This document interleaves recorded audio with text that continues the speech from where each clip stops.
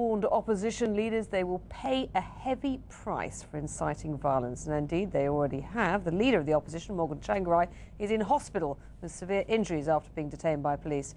BBC News is banned from travelling to Zimbabwe. Our correspondent Orla Guerin reports now from neighbouring South Africa.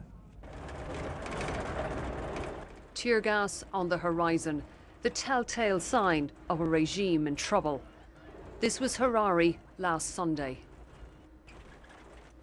The BBC has obtained these images of the police crackdown when protesters tried to hold a banned rally.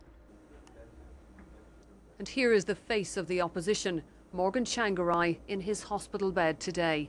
I was subjected to a lot of beatings. In fact, it was random beatings, but I think the intention was to inflict as much harm as they could.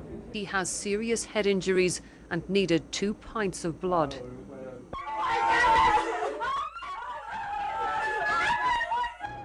And here is the anguish in the home of a man called Tsvangirai, an opposition activist shot dead on Sunday. This married father of 3 was killed by a regime in decay that is dragging its people down with it. The police have been busy since Sunday.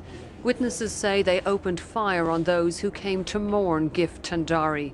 This man was one of 2 injured. But those pushing for regime change insist they won't give up, whatever the dangers they face. Today, the government had a message for them, saying there'll be a heavy price to pay. Orla Guerin, BBC News, Johannesburg. Ecuador's President Rafael claims he was beaten by state police, is in intensive care with a cracked skull, say his lawyers. Morgan Tsvangirai was arrested on Sunday for trying to stage a political rally. He claims he and other activists were then savagely beaten while in custody. Leaving a court in Harare yesterday, they were visibly injured but determined. Robert Mugabe. We're going to continue to defy them. We don't recognize Posa. We don't recognize Robert Mugabe. They're criminals.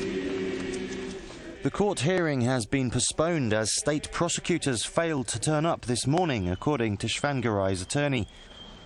Foreign leaders have strongly criticised Zimbabwe's President Robert Mugabe for the treatment of political opposition. Despite a serious economic crisis in the country, Mugabe plans to stand for re-election next year.